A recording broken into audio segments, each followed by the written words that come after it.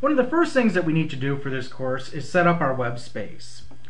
So for our web space, one thing that you need to understand is that on Mott's web server, you already have web space available. It's a public HTML folder located under your R drive.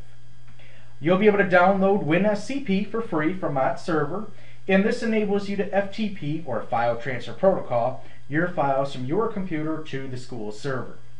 If you're on campus, you'll be able to find this under the R drive, the folders themselves where you won't have to use WinSCP.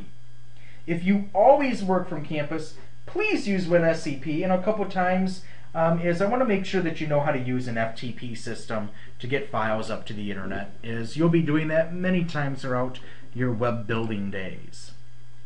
We're going to set up our computer. So I'm going to go to my computer here. I'm going to right click, select new folder. I'm going to call it public underscore HTML. All lowercase, all one word. That matches the folder up on my web space. I'm going to double click in there, shrink that down for your viewing pleasure. I'm going to create a new folder within. So I'll click on new folder and CMW100. All lowercase, all one word.